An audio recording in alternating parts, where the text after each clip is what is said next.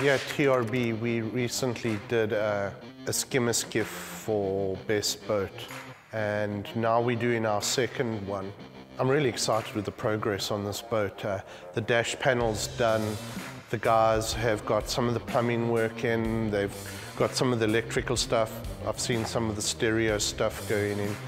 Royce has removed all the deck hardware, and I've just got it back in my booth. And I'm about to start prepping it for Cerakoting. Now, Cerakoting is a ceramic coating that we bake onto hardware. It's incredibly tough. We like it because we can take a stainless steel fitting and we can make it virtually any color we want. But this particular set of deck hardware, we do in a matte black or a satin black to match the rest of the boat.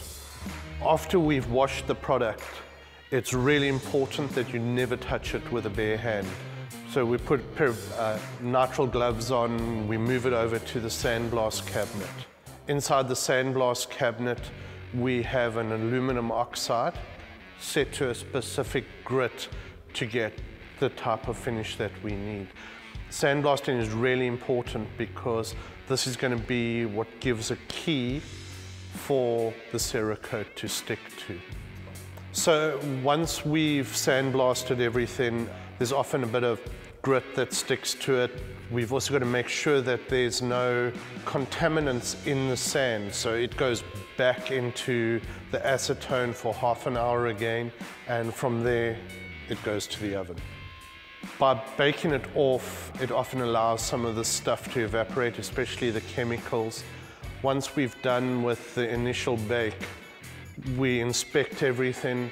It is then put into the little spray booth to get ready for the Cerakoting process.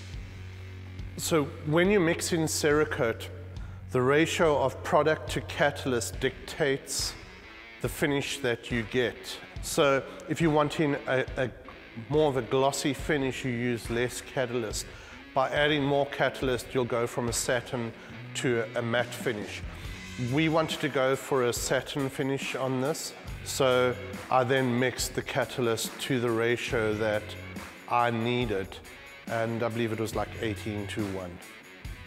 When you are laying Cerakote down, a big mistake a lot of people make is they either put too little, in other words, they put a dry coat down, which means that when you spray it, your paint is almost drying before it gets to the product.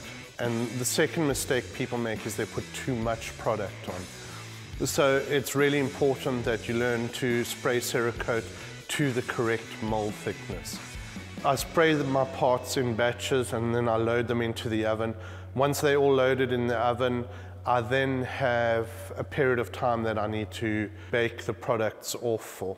The specific time is metal products are baked at 300 for an hour. Let them cool down, and I like to leave them until the next day before I take them out of the oven. If I have to take them out of the oven, I like to leave them hanging. I kind of have a feeling that if you give them sort of a good 24 hours before you mess with them, it's just a little better. Like anything that you do, you always feel you can do better, but I definitely think that bar one or two parts, they came out great. The whole project is moving along really, really well at the moment. We've got a bunch of parts arriving this week, and it's going to be great to have everything together, have a good look at the boat, go and do a sea trial, and see how the boat performs.